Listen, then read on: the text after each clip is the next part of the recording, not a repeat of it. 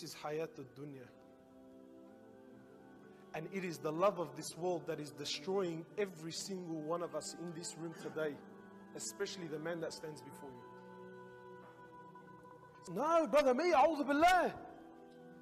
I don't love wealth. Allah says in the Quran, وَتُحِبُّونَ الْمَالَ حُبًّا جَمًّا. Allah says, verily you love wealth. You're clinging on. We're clinging on to rubbish.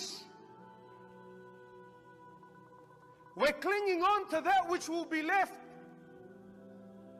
We're hanging on to that which will go nowhere. And it's killing every single one of us. He sallallahu alayhi wa sallam, he says, يَتْبَعُ الْمَيَّةَ ثَلَاثًا. He says, three things will follow you to the grave. He says, أَهْلُهُ وَمَالُهُ وَعَمَلُهُ. He says, three things will follow you, my brother, to the grave. He says, your family, your wealth, and your a'mal. He says, two things will come back, and only one thing will remain with you there. And you try this. I've tried it many times when you go to the funeral. And I remember asking myself, how does your wealth follow you to the grave? So I remember one time, someone in the area, no need to mention names, some big timer, was shot. And naturally, at the mosque, all the boys, all the tats, all the big gold chains, the Gucci hats, the Lamborghini Gallardo parked outside. And this all followed him to the grave. The money went. The Louis Vuitton shoes and the Breitling watches with the diamond bezels, and so all of this followed the man to the grave. They buried the man. 20 minutes later, everyone's walking away, and sure, where are we going to go eat? What are we going to do?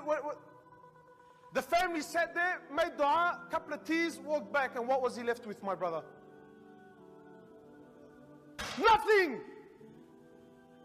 He was left with nothing! So I'll give you an example. I want you to imagine now one of the brothers bought a Mercedes-Benz, bought a brand new car, whatever it is, bought a brand new car, parked it in the driveway, and next morning, car's gone.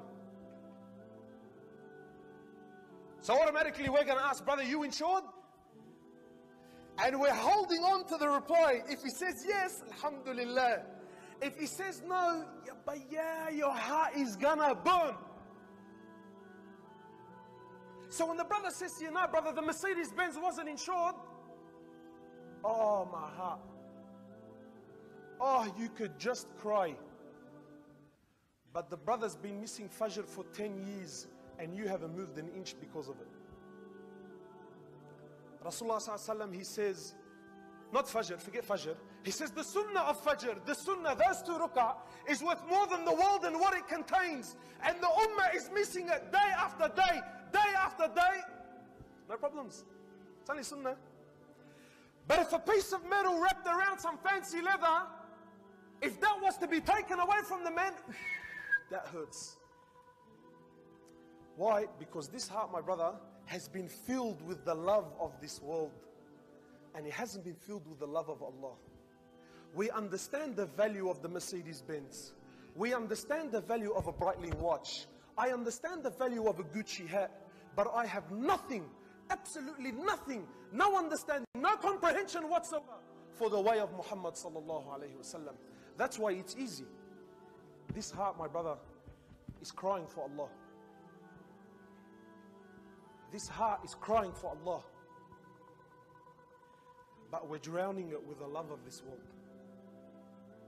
We're drowning it, my brothers.